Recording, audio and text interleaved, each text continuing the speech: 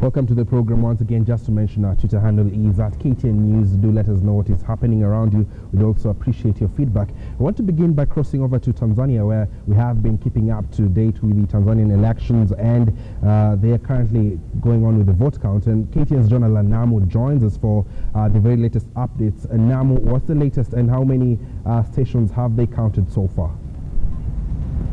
61 stations have been counted so far, Ian. With respect to the rest of the election, about 203 constituencies left in this election. 23% of the total amount of constituencies that are in this, that were a part of this election, 264 in total. Now, with that, John Magufuli, from the 34 constituencies that were read earlier on, John Magufuli has about 768,018. And Edward Lowassa has 512 and 169, beg your pardon. I'll just go through some of the ones that we were able to record here from the 34. For instance, in South Pemba, the constituency is Chonga. John Magufuli had 1,740 and Edward Lowassa had 3,800. This is indicative of what's been happening over the past one day with the results that have been coming in. In the smaller constituencies like Pemba, Edward Lowassa seeming to carry the day there. But in the larger constituencies, for instance here from Mbeya district constituency like Ileje, John Magufuli has 26,368, to Edward Lowassa's 15,651. That's been by and large the trend in those constituencies and in those districts. Still a bit of a lead, building up a bit of a lead. 23% is not anything to shake a stick at with respect to an election. It could be a decider in this, but remember, it's not a 50+1 system here in Tanzania. It is a first past the post system where the person with the most absolute majority of votes wins that election. So far, that person seems to be John Magufuli, but it is early days yet, Ian. The results are coming in quite slow. By when should we expect that they will announce the winner?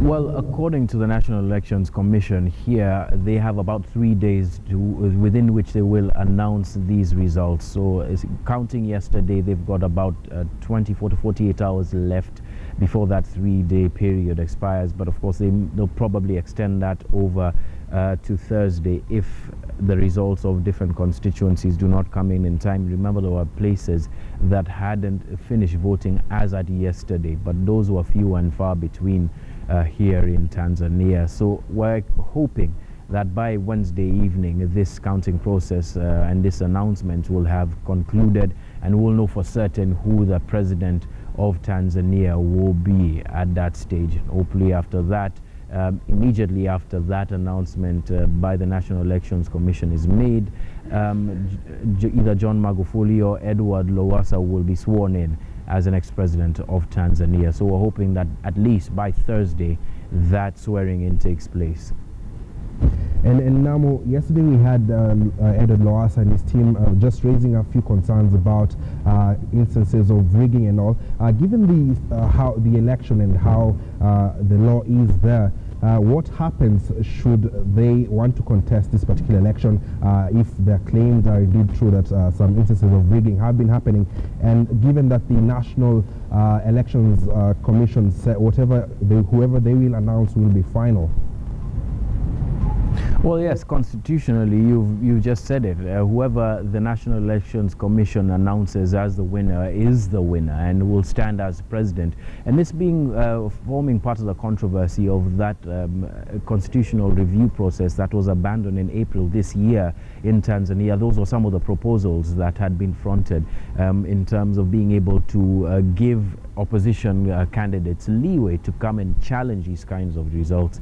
These are things that are showing up now in the election observer preliminary reports that are being announced, a slew of them being announced today. The AU, SADC, East African Community, as well as there were 2 SADC commissions, I beg your pardon. In fact, I spoke to Yusuf Nzibo, an IEBC commissioner, who is part of the East African Community Observer Missions, and they gave me their preliminary reports and their preliminary findings. One of those recommendations, some of the recommendations, speaks exactly to your question about challenging results and the structuring of the NEC as well as the Zanzibari Electoral Commission, which are right now not independent. The president appoints members of the National Elections Commission currently under this current constitution. So for instance, the recommendation to the NEC and to the ZEC was to develop long-term capacity building strategies for the electoral administration personnel in order to promote effective and sustainable election management, meaning that they should be independent. Undertaking measures to improve accuracy of voters' registers, reviewing operational planning and logistics for elections, and undertaking measures to improve the conduct and monitoring of voter education. Voter education was something that Yusuf Nzibo spoke specifically to. But to your question, Ian, that is one of the areas in which the constitution needs to be reformed, and Yusuf Nzibo said that they're going to be making this recommendation again to Tanzania to go back, to return to the question of constitutional reform, especially for the question of elections. We've been unable to reach our team in Zanzibar. There are earlier reports indicating that there are some chaos cited within the towns there. Have you heard anything about this? Well, as at about an hour ago, the Zanzibari Electoral Commission was supposed to be announcing the winner of that election, the presidential election there in that semi-autonomous region of Tanzania, and there was quite a bit of tension there. I had spoken to Mohammed Ali, our correspondent there, who has been following what's been happening in Zanzibar, and he told me that there was a build-up of police, paramilitary police, as well as the military there around the tallying center where the Zanzibari Elections Commission was about to announce its results. He also told me about the tension that had fomented in various parts of Zanzibar because of the manner in which the election seems to have been handled, but more so from Maalim Seif's allegation that he had won that election. Maalim Seif is from the CUF, which is one of the parties under the Okawa coalition, that said that he had won the election by 52% of the vote there, and demanding that the Zanzibari Elections Commission declare him president, that making it into the news nationally as well. So we're still waiting to hear what exactly is going on now, especially after that announcement. Will the election have gone his way? If it doesn't, perhaps there might be something to look into there, Ian. And Namo, finally, before I let you go, you've covered elections now both in Kenya and Tanzania. Are there perhaps some lessons we can draw from Tanzanians' election? Well, I think a lot of the people that have been making comments about these elections from Kenya and from Uganda, some of the people who've been observing it, is the political culture that Tanzanians have here. A lot of the campaigns were focused on specific issues that Tanzanians have problems with or challenges with, and that's something that a lot of people who've been observing, they say needs to carry over into Kenya, into Uganda, where issues become the basis for political campaigns and not personality politics, as is the case by and large in Kenya as well as by and large in Uganda.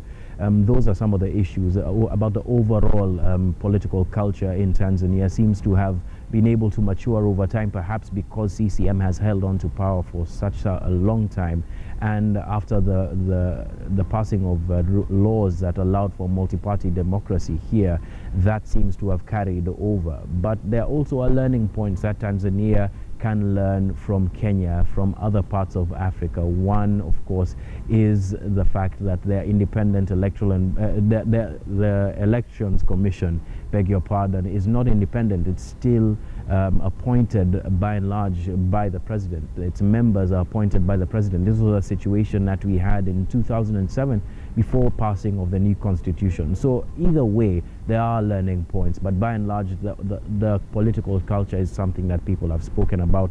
One other thing that Yusuf Nzibo spoke about was a posting of the voters' register at various polling stations 3 days before the election takes place. That's something that doesn't happen in Kenya and would serve to ease tensions and clarify issues on election day, because people can go and check on their names before the election actually commences and be able to clarify any issues that they have, whether their names are missing from the voters' roll prior to that election taking place. So there are some logistical things that and some learning points that Kenya can borrow from Tanzania and Zanzibar here in these elections. Thank you very much, Jonathan Namu, for that particular update. Remember, we are covering the Tanzania elections, which are currently happening, which results are currently being compiled right now by the National Elections Commission. Our teams are there, and then we shall keep you updated on this particular story. As of right now, at least 61 stations have submitted their results, and so far, CCM's John Magufuli has taken an early lead. We shall keep you posted on that particular story.